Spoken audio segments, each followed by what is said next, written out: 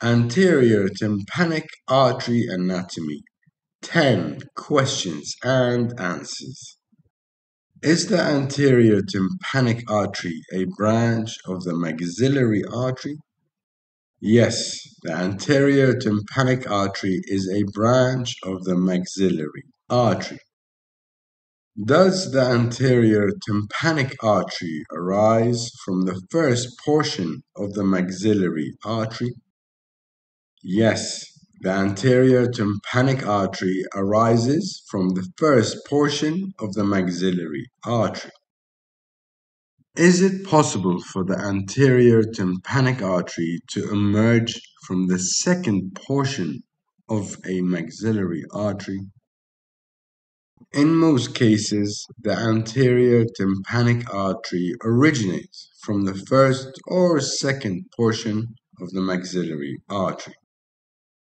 Is the anterior tympanic artery a small artery? Yes, the anterior tympanic artery is a small artery. Is the anterior tympanic artery also known as the Glaserian artery? Yes, the anterior tympanic artery is also known as the Glaserian artery. Does the anterior tympanic artery supply the middle ear? Yes, the anterior tympanic artery supplies the middle ear. Does the anterior tympanic artery enter the tympanic cavity?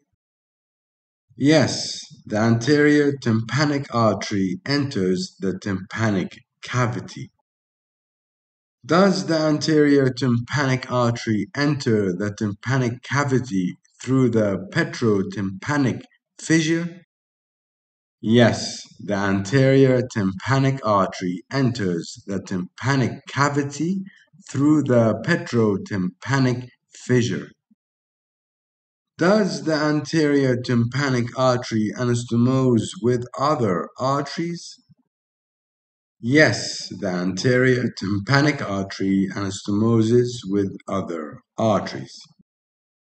Which artery anastomoses with the anterior tympanic artery? In addition to establishing an anastomosis with the artery of the pterygoid canal, it also forms an anastomosis with the caroticotympanic branch of the internal carotid artery.